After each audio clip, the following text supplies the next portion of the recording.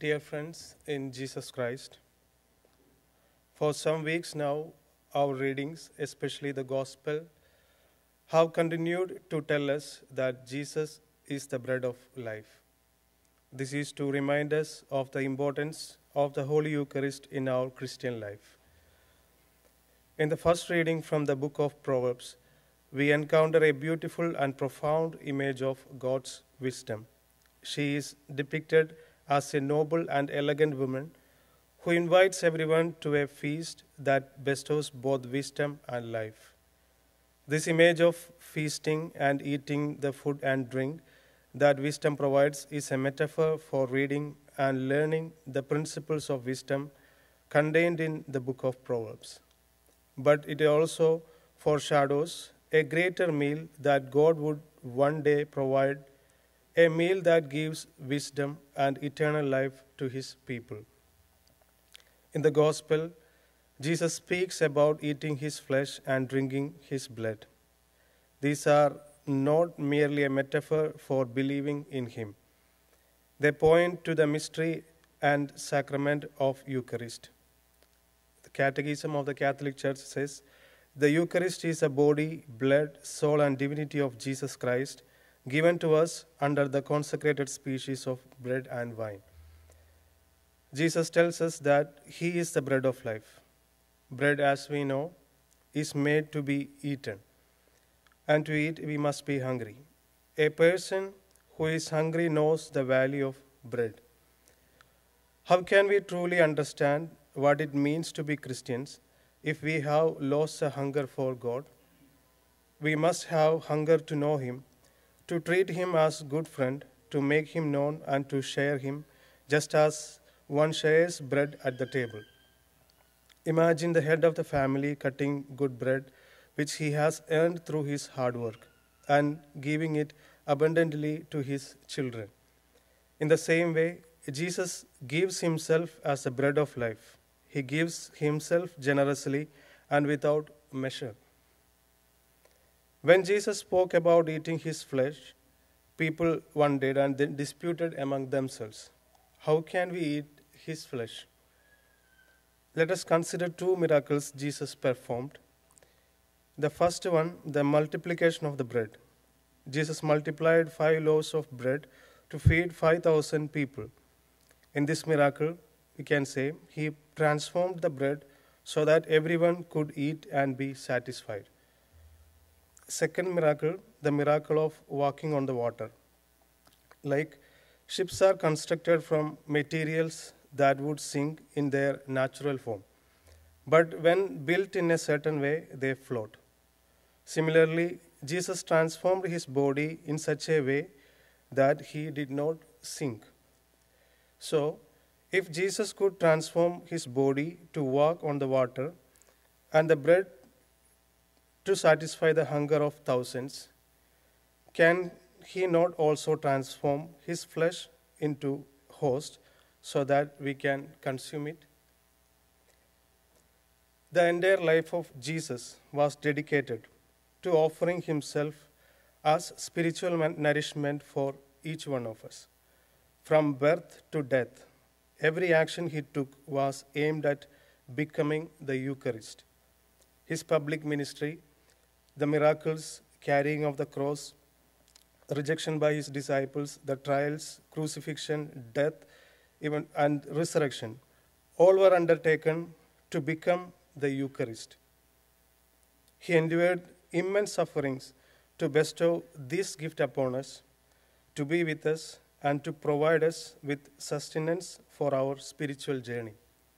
Yet, do we truly value it? Often our prayers lean towards other blessings like good health, successful career, academic achievements, so on and so forth. It is important that we should pray for it, but he can give us these blessings even without sufferings. He can give this blessing at any moment of life. But to give Eucharist, he has suffered a lot. However, we sometimes overlook the most precious gift for which he endured so much. Sometimes in our priority list, the Eucharist is the last priority. We should remember, devaluing the gift is equivalent to devaluing the giver. So, let us therefore renew our hunger for Eucharist. Let us approach the Eucharist with reverence and gratitude, recognizing it as the greatest gift we could ever receive. Today I stand before you to present the Diocese of Chanda, the first Syro-Malabar Mission Diocese, a beacon of faith and hope in the heartland of India. The Diocese of Chanda, located in Maharashtra, in the region, Vidarbha region, faces many challenges. The region is underdeveloped, the climate is harsh, the people are poor and have low literacy level, and the Christianity is a minority religion there. Despite these challenges, the missionaries in Chanda have been steadfast in their commitment to spreading the gospel. We have embraced the local culture, learned the local languages, and successfully brought thousands of people into faith. The diocese has demonstrated remarkable growth over the years, primarily in rural areas. The diocese is actively involved in a diverse range of endeavors encompassing spiritual, educational, social, economic, cultural, agricultural, and ecological realms. It exhibits a steadfast commitment to promoting human development and uplifting impoverished and marginalized communities. However, considering the vast area of the diocese, we need more missionaries to serve the diverse needs of the community. The Gospel of Luke reminds us, the harvest is plentiful, but the laborers are few. Therefore, ask the Lord of the harvest to send out workers into the field. This is very much true with regard to the situation in Chanda. However, this journey of formation requires resources. It requires dedicated teachers, suitable facilities, and a supportive community. Above all, it requires financial support.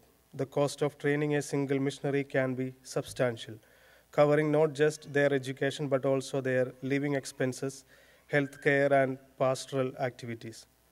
A well-formed missionary can touch thousands of lives, bring them the hope and love of Christ. They can transform communities, build churches, and make a lasting impact on the world.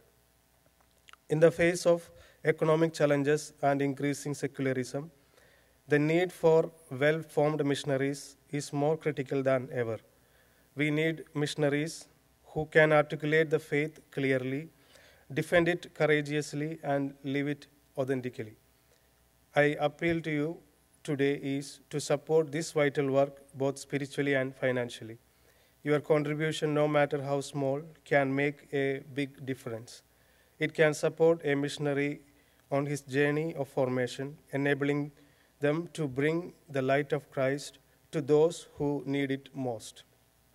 I assure you of my prayers, and I thank you for giving me this opportunity. May God bless us with compassionate hearts and guide us in our mission to serve Him and serve one another.